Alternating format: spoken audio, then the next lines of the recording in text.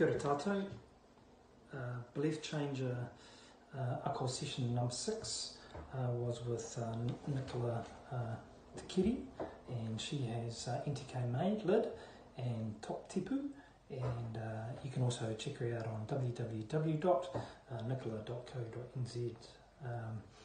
When she talked to us, she went into her story and how the seed was sown in Australia when she was living in Sydney, and that she wanted to make products and run her own business.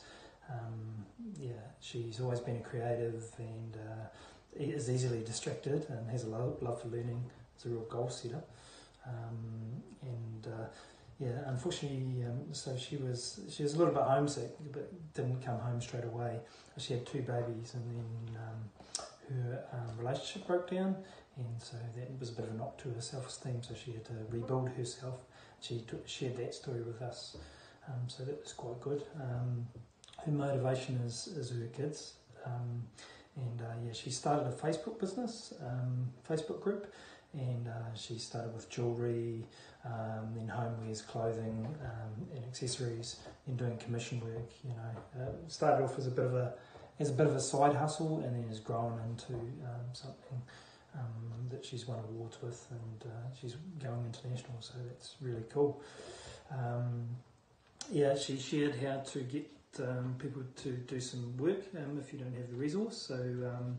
She got friends and family to help, and she swapped some skills for some work, and then some of those people then became subcontractors for her, and she grew from 3 employees now to 7. She also talked about different ways to get funding, different organisations that support business, and one of those businesses actually helped her have a mobile retail store, and then she's on-sold that, and now she's in a warehouse.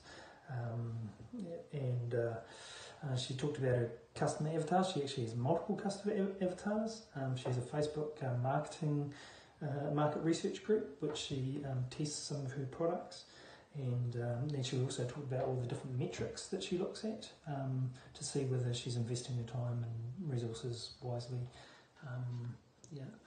She also talked about different apps that she uses, the different tools, suppliers, people that she uses to contract, and like New Zealand Post, because she wants to go international.